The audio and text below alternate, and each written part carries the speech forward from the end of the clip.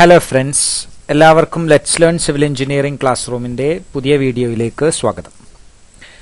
ഈ വീഡിയോയിലൂടെ നമ്മൾ നോക്കുന്നത് കേരള PSCയുടെ മുൻകാല വർഷങ്ങളിലുള്ള ക്വസ്റ്റ്യൻ പേപ്പറുകളിലെ ചോദ്യങ്ങളും അതിന്റെ ഉത്തരങ്ങളുമാണ്. നമുക്ക് ഒന്നാമത്തെ ചോദ്യം നോക്കാം. ഇതിലുള്ള ഈ 5 ചോദ്യങ്ങളും സർവേ ആയിട്ട് റിലേറ്റ് ചെയ്തിട്ടുള്ള ക്വസ്റ്റ്യൻസ് ആണ്.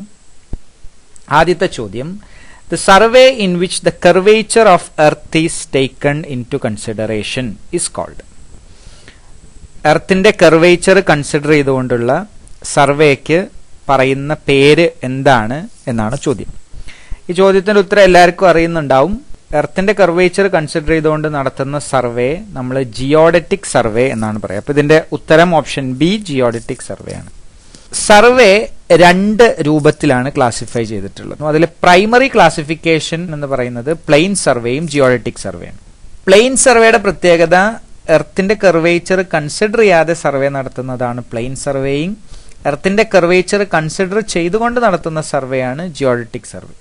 ഇതിന് വീണ്ടും ഒരുപാട് പോയിന്റ്സുകൾ നമുക്കിതിൽ പറയാൻ പറ്റും. പ്ലെയിൻ സർവേ എന്ന് പറഞ്ഞു കഴിഞ്ഞാൽ സാധാരണഗതിയിൽ 260 സ്ക്വയർ കിലോമീറ്ററിനകത്ത് ഏരിയ വരുന്ന സ്ഥലത്താണ് നമ്മൾ പ്ലെയിൻ സർവേയിങ് നടത്തുക. പ്ലെയിൻ സർവേയിൽ 2 പോയിന്റുകളെ കണക്ട് ചെയ്യുന്നത് ഒരു ലൈൻ ആയിരിക്കും. 3 പോയിന്റുകൾ കണക്ട് ചെയ്താൽ അതൊരു പ്ലെയിൻ ട്രയാങ്കിൾ ആയിരിക്കും. Okay, primary ക്ലാസിഫിക്കേഷനിലുള്ള രണ്ടാമത്തതാണ് geodetic survey. Geodetic survey നമ്മൾ നേരത്തെ പറഞ്ഞു, എർത്തിന്റെ കർവേച്ചർ കൺസിഡർ ചെയ്തുകൊണ്ടാണ് സർവേ നടത്തുന്നത്.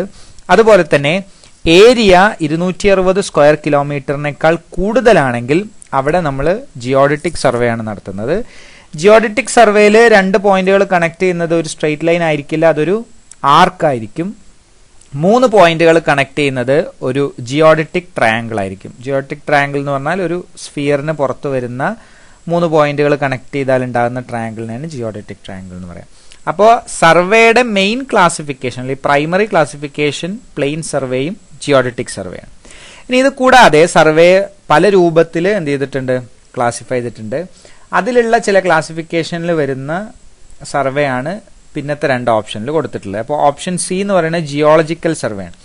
ജിയോളജിക്കൽ സർവേ ഒബ്ജക്റ്റ് ഓഫ് സർവേയുടെ ബേസിൽ ക്ലാസിഫൈ ചെയ്തിട്ടുള്ളതാണ് ജിയോളജിക്കൽ സർവേ. ജിയോളജി നമുക്കറിയാം സ്റ്റഡി ഓഫ് സോയിൽ ആണ്, അല്ലെങ്കിൽ സോയിലിന്റെ സ്ട്രക്ചറിനെ കുറിച്ചുള്ള പഠനത്തിന് വേണ്ടി നമ്മൾ നടത്തുന്ന സർവേ ആണ് ജിയോളജിക്കൽ സർവേ.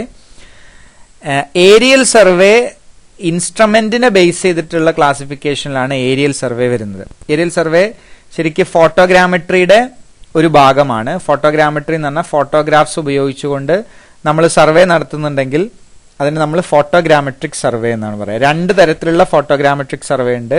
ഒന്ന് ടെറസ്ട്രിയൽ ഫോട്ടോഗ്രാമെട്രിയും രണ്ടാമത്തേത് ഏരിയൽ ഫോട്ടോഗ്രാമെട്രി. ടെറസ്ട്രിയൽ ഫോട്ടോഗ്രാമെട്രിയിലാണ് ഭൂമിയുടെ മുകളിൽ ക്യാമറ വെച്ചുകൊണ്ട് ആണ് എന്ത് ചെയ്യുന്നത്, ഫോട്ടോഗ്രാഫ്സ് എടുക്കുന്നത്. ഏരിയൽ ഫോട്ടോഗ്രാമെട്രിയിൽ അല്ലെങ്കിൽ ഏരിയൽ സർവേയിൽ നമ്മൾ ക്യാമറ ഫിറ്റ് ചെയ്തിട്ടുള്ളത് ഒരു എയർക്രാഫ്റ്റിലായിരിക്കും, എന്നിട്ട് ഫോട്ടോഗ്രാഫ്സ് എടുക്കുക. അതാണ് ഏരിയൽ സർവേ. ഇനി രണ്ടാമത്തെ question, the longest chain line passing through the centre of the area is known as. ഒരു ഏരിയയിൽ സർവേ നടത്തുമ്പോൾ ഒരു ഏരിയയിൽ ആ ഏരിയയുടെ സെന്ററിലൂടെ പാസ് ചെയ്തു പോകുന്ന ലോങ്സ്റ്റ് ലൈനിനെ വിളിക്കുന്ന പേരെന്താണ് എന്നാണ് ചോദ്യം. ഇതിന്റെ ഉത്തരം ഓപ്ഷൻ എ ആണ്, ബേസ് ലൈൻ. ഓക്കെ, അപ്പോൾ എന്താണ് ബേസ് ലൈൻ എന്ന് പറയാം. നമ്മൾ സാധാരണ ഒരു ചെയിൻ സർവേ നടത്തുമ്പോൾ ആ ചെയിൻ സർവേയിൽ നമ്മൾ ആദ്യം എന്ത് ചെയ്യും, എപ്പോഴും ഒരു ബേസ് ലൈൻ ആണ് ആദ്യം റെഫറൻസ് ലൈനായിട്ട് നമ്മൾ ചൂസ് ചെയ്യുന്നത്. ഓക്കെ, ഒരു സർവേ നടത്തുമ്പോൾ ഒരുപാട് സ്റ്റേഷൻസ്, ആ ബൗണ്ടറിക്ക് അടുത്തായിക്കൊണ്ട് ഒരുപാട് സ്റ്റേഷനുകൾ, സർവേ സ്റ്റേഷനുകൾ ഉണ്ടാവും. ഈ സർവേ സ്റ്റേഷനുകൾ തമ്മിൽ കണക്ട് ചെയ്യുമ്പോൾ കിട്ടുന്ന ലോങ്സ്റ്റ് ലൈനിനെ നമ്മൾ എന്ത് ചെയ്യും, ബേസ് ലൈൻ ആയിട്ട് എടുക്കും. എന്നിട്ട് ഈ ബേസ് ലൈനിലൂടെ ട്രാവൽ ചെയ്തുകൊണ്ടാണ് എന്ത് ചെയ്യുന്നത്, നമ്മൾ ചെയിൻ സർവേ കണ്ടിന്യൂ ചെയ്യുന്നത്. അപ്പോൾ ഒരു ചെയിൻ സർവേയിൽ അല്ലെങ്കിൽ ഒരു സർവേ നടത്തുമ്പോൾ ആ സർവേയിൽ നമ്മൾ എടുക്കുന്ന ലോങ്സ്റ്റ് ലൈനും, ആ ലോങ്സ്റ്റ് ലൈൻ മോസ്റ്റ് പ്രോബബ്ലി സെന്ററിലൂടെയാണ്, ആ ഏരിയയുടെ സെന്ററിലൂടെയാണ് പാസ് ചെയ്തു പോവുക. അങ്ങനത്തെ ലൈനിനെ നമ്മൾ വിളിക്കുന്ന പേരാണ് ബേസ് ലൈൻ. ഇനി രണ്ടാമത്തെ ഓപ്ഷൻ നോക്കുക, ടൈ ലൈൻ. ടൈ ലൈൻ എന്ന് വെച്ച് കഴിഞ്ഞാൽ നമ്മൾ ഒരു സർവേ നടത്തുമ്പോൾ ആ സർവേയിൽ നമുക്ക് എന്ത് ചെയ്യാം, ആ ഏരിയയിൽ വരുന്ന എല്ലാ ഫീച്ചേഴ്സിന്റെയും ഓഫ്സെറ്റുകൾ നമുക്ക് എടുക്കേണ്ടി വരും. അപ്പോൾ സാധാരണഗതിയിൽ ഓഫ്സെറ്റുകൾ എടുക്കുന്നത് ബേസ് ലൈനിൽ നിന്നാണ് ഓഫ്സെറ്റ് എടുക്കുക. അപ്പോൾ ബേസ് ലൈനിൽ നിന്ന് ഓഫ്സെറ്റ് എടുക്കുമ്പോൾ ആ ഓഫ്സെറ്റിന്റെ ലെങ്ത് ഒരുപാട് കൂടുതലാണെന്നുണ്ടെങ്കിൽ, അതായത് സാധാരണ നമ്മൾ പറയുന്നത് ഓഫ്സെറ്റിന്റെ ലെങ്ത് 15 മീറ്ററിനേക്കാൾ കൂടാൻ പാടില്ല എന്നുള്ളതാണ്. അപ്പോൾ ഈ ഓഫ്സെറ്റുകൾ ബേസ് ലൈനിൽ നിന്ന് ഒരുപാട് ദൂരെയായിട്ടാണ് കിടക്കുന്നതെന്നുണ്ടെങ്കിൽ നമ്മൾ ഒരു ടൈ ലൈൻ അവിടെ റേസ് ചെയ്യും. ടൈ ലൈൻ എന്ന് വെച്ച് കഴിഞ്ഞാൽ ഏതെങ്കിലും രണ്ട് പോയിന്റുകൾ കണക്ട് ചെയ്തുകൊണ്ട് ഉണ്ടാക്കുന്ന ലൈനാണ് എന്ത്, ടൈ ലൈൻ.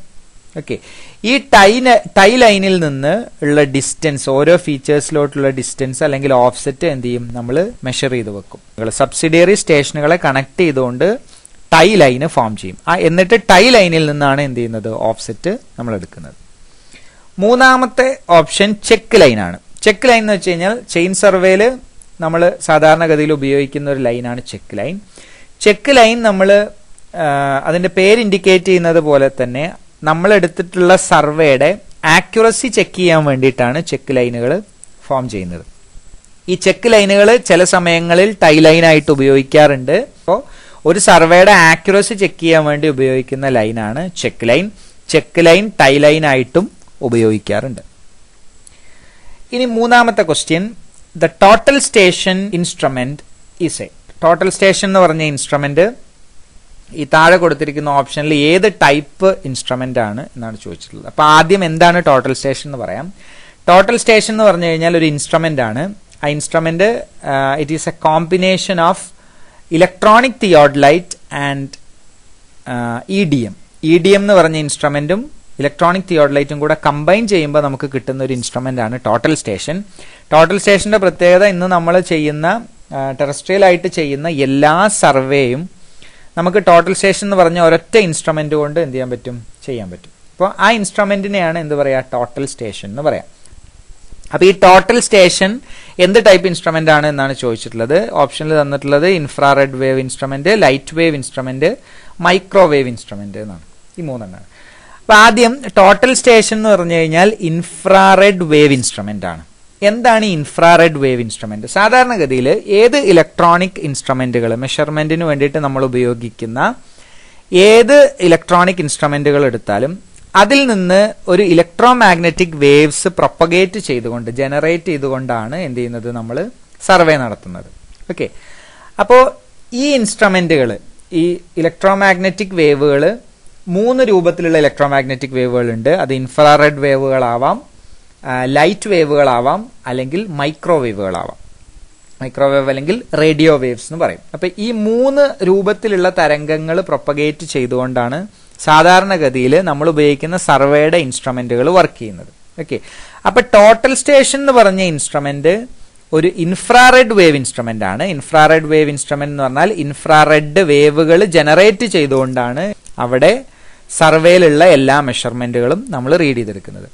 ഇനി ടോട്ടൽ സ്റ്റേഷൻ കൂടാതെ മറ്റ് ഇൻഫ്രാറെഡ് ഇൻസ്ട്രുമെന്റുകളാണ്. ഒന്ന് വൈൽഡ് ഡിസ്റ്റോമാറ്റ്. ഡിസ്റ്റോമാറ്റ് എന്ന് പറഞ്ഞാൽ ഡിസ്റ്റൻസ് മെഷർ ചെയ്യാൻ വേണ്ടി ഉപയോഗിക്കുന്ന ഒരു ഇൻസ്ട്രുമെന്റ് ആണ്, ഒരു EDM ഇൻസ്ട്രുമെന്റ് ആണ് ഡിസ്റ്റോമാറ്റ്. അതേപോലെ തന്നെ മറ്റൊരു എക്സാമ്പിൾ ആണ് താച്ചിമാറ്റ്. ഇതൊക്കെ ഇൻഫ്രാറെഡ് വേവുകൾ ഉപയോഗിച്ചുകൊണ്ടാണ് എന്ത് ചെയ്യുന്നത്, അതിന്റെ വാല്യൂസ് മെഷർ ചെയ്തെടുക്കുന്നത്. രണ്ടാമത്തെ ഒരു ടൈപ്പ് ഇൻസ്ട്രുമെന്റ് ആണ് light wave instrument. Visible ലൈറ്റിനെ propagate ചെയ്തുകൊണ്ട് ഡിസ്റ്റൻസ് മെഷർ ചെയ്യുന്ന ഇൻസ്ട്രുമെന്റ് ആണ് light wave instrument. Light wave ഇൻസ്ട്രുമെന്റിന് ഒരു എക്സാമ്പിൾ ആണ് geodimeter. Geodimeter is an example of light wave instrument. Then മൂന്നാമത്തേതാണ് microwave instrument. Microwave instrument എന്ന് പറഞ്ഞാൽ റേഡിയോ തരംഗങ്ങൾ propagate ചെയ്തുകൊണ്ട്, റേഡിയോ വേവ്സ് ജനറേറ്റ് ചെയ്തുകൊണ്ടാണ് മൈക്രോവേവ് ഇൻസ്ട്രുമെന്റുകൾ വർക്ക് ചെയ്യുന്നത്. മൈക്രോവേവ് ഇൻസ്ട്രുമെന്റിന്റെ എക്സാമ്പിൾ ആണ് ടെല്ലുറോമീറ്റർ. അപ്പൊ ഇതിന്റെ എക്സാമ്പിൾസ് ശ്രദ്ധിച്ചു വെക്കുക. ഈ എക്സാമ്പിളിൽ ഏത് വെച്ചിട്ടും എന്ത് ചെയ്യാം, നമുക്ക് ക്വസ്റ്റ്യൻ ചോദിക്കാം.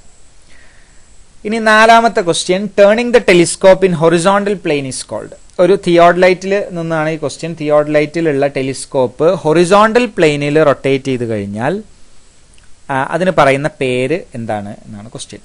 ഓക്കെ, അപ്പോൾ ആദ്യം എന്താണ് ഈ ഹൊറിസോണ്ടൽ പ്ലെയിൻ, എന്താണ് വെർട്ടിക്കൽ പ്ലെയിൻ, എന്താണ് ഹൊറിസോണ്ടൽ ആക്സിസ്, എന്താണ് വെർട്ടിക്കൽ ആക്സിസ് എന്ന് പറയാം.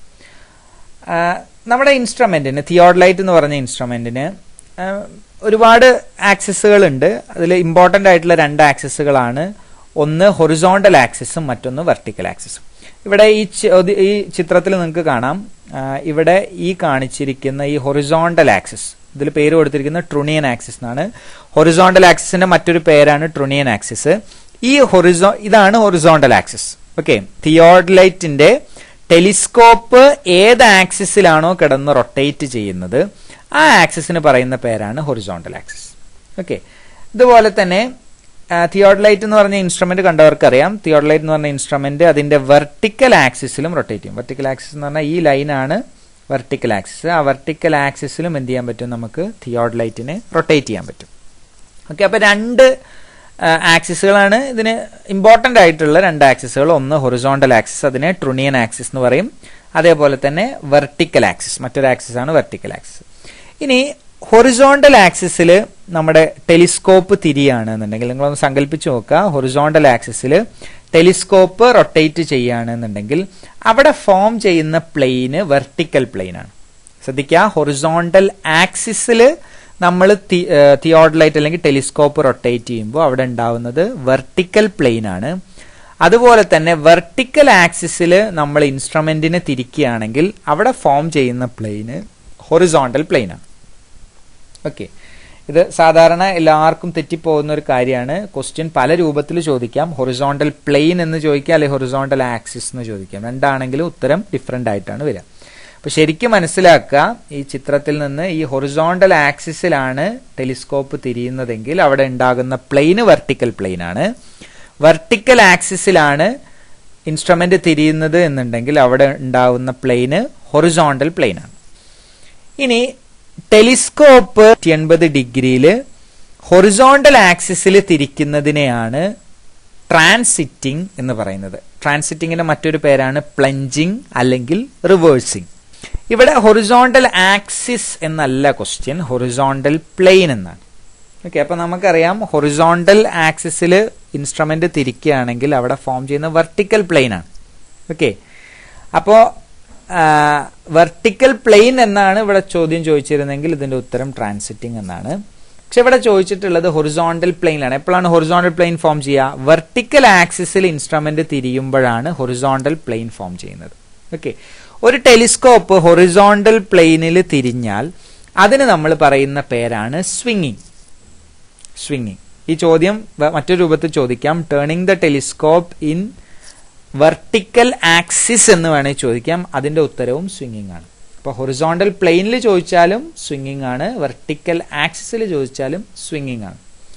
Turning the telescope in horizontal axis എന്ന് ചോദിക്കുകയാണെങ്കിൽ അതിന്റെ ഉത്തരം ട്രാൻസിറ്റിംഗ് ആണ്. വെർട്ടിക്കൽ പ്ലെയിൻ എന്ന് ചോദിച്ചാലും അതിന്റെ ഉത്തരം ട്രാൻസിറ്റിംഗ് ആണ്. അപ്പോൾ കുറച്ച് കൺഫ്യൂഷൻ ഉണ്ടാക്കുന്ന ഒരു കാര്യമാണ്. നിങ്ങൾ ശരിക്കും ശ്രദ്ധിച്ചാൽ നിങ്ങൾക്ക് ഈ കാര്യം മനസ്സിലാവും. അപ്പോൾ ഇവിടെ ചോദ്യം ചോദിച്ചിരിക്കുന്നത് turning the telescope in horizontal plane എന്നാണ്. അപ്പോൾ അതിന്റെ ഉത്തരം സ്വിങ്ങിങ് ആണ്. ഇനി ഇതിലുള്ള രണ്ടാമത്തെ ഓപ്ഷൻ നമുക്ക് നോക്കാം, സെന്ററിങ്. എന്താണ് ഈ സെന്ററിങ്? സെന്ററിങ് എന്ന് വെച്ച് കഴിഞ്ഞാൽ ഒരു ഇൻസ്ട്രുമെന്റ് നമ്മൾ സാധാരണ ഭൂമിയുടെ പുറത്ത് വെക്കുമ്പോൾ ആ ഇൻസ്ട്രുമെന്റിന്റെ സെന്റർ, ഇപ്പൊ നിങ്ങൾക്ക് ഇവിടെ ഇൻസ്ട്രുമെന്റ് സെന്റർ എന്ന് പറഞ്ഞാൽ വെർട്ടിക്കൽ ആക്സിസ് ഇങ്ങനെ ഇമാജിനറി ലൈനായിട്ട് പോയിട്ട് താഴെ മീറ്റ് ചെയ്യുന്ന ആ പോയിന്റ് ആണ് എന്ത്, ഇൻസ്ട്രുമെന്റിന്റെ സെന്റർ. ആ ഇൻസ്ട്രുമെന്റിന്റെ സെന്റർ പോയിന്റും ഗ്രൗണ്ടിൽ നമ്മൾ വെച്ചിട്ടുള്ള ഗ്രൗണ്ട് സ്റ്റേഷനും ഒരേ ലൈനിൽ, ഈ വെർട്ടിക്കൽ ആക്സിസിന്റെ ലൈനിൽ വന്ന് നിൽക്കുകയാണെങ്കിൽ ആ അല്ലെങ്കിൽ നിൽക്കുന്ന അല്ലെങ്കിൽ അങ്ങനെ നിർത്തുന്ന ആ പ്രോസസ്സിന് നമ്മൾ പറയുന്ന പേരാണ് സെന്ററിങ്.